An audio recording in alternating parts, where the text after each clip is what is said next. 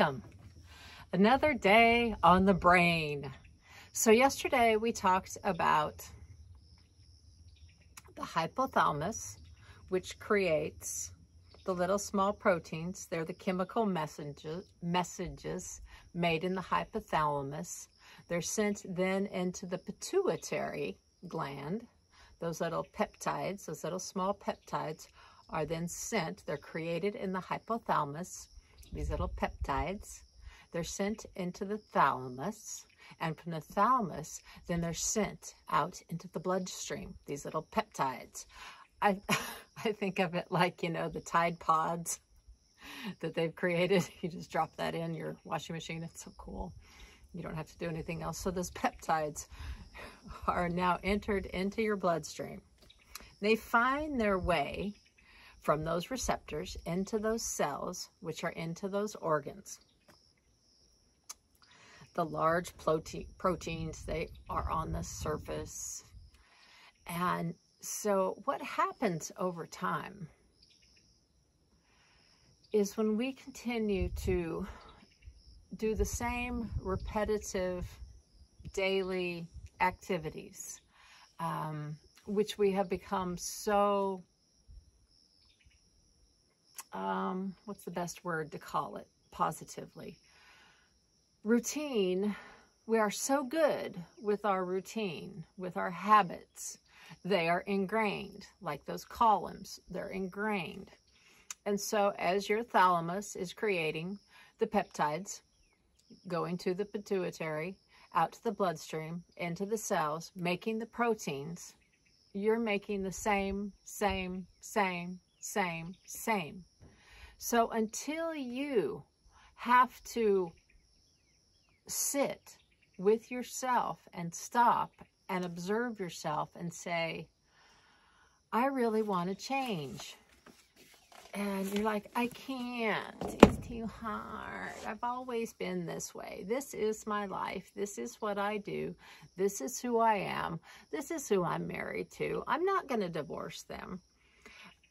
We have these patterns that go on, and they're not bad. I mean, the majority, our routine is nice and it's lovely and stuff. I had a girlfriend yesterday I was talking to on the phone last night. And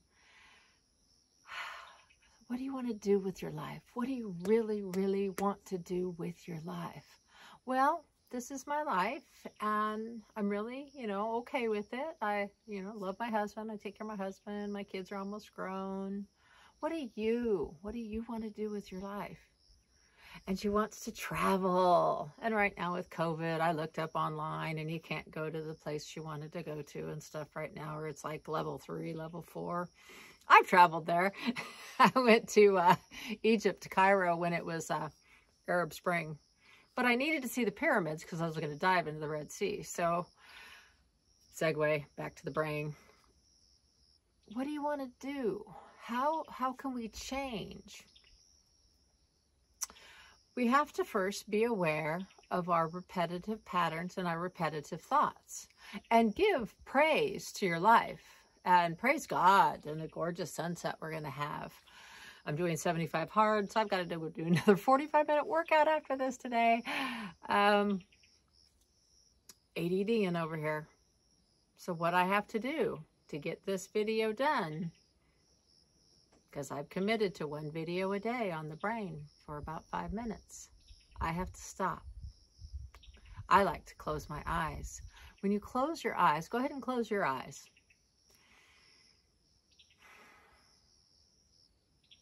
When we have our eyes open, we're picking up sensories everywhere. That's why there's a gal on Clubhouse, Silk. She's blind. And she is so powerful. She's so magnificent, Silk is.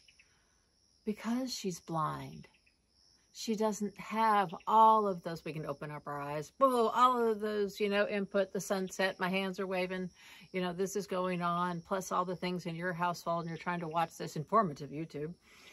When we close our eyes, that takes that sensory perception away. And we can start focusing inwards. And those peptides are going to continue making. We're going to spend quite a few days on this because I find these peptides that go into the proteins fascinating since the discovery of learning we can change. And we're understanding what's making that routine, and we're understanding physically how it's hard because we're pretty much on autopilot in our nice, lovely life. So what I suggest you do is come back tomorrow. We're going to learn a lot more. Have a wonderful day. Thank you for watching.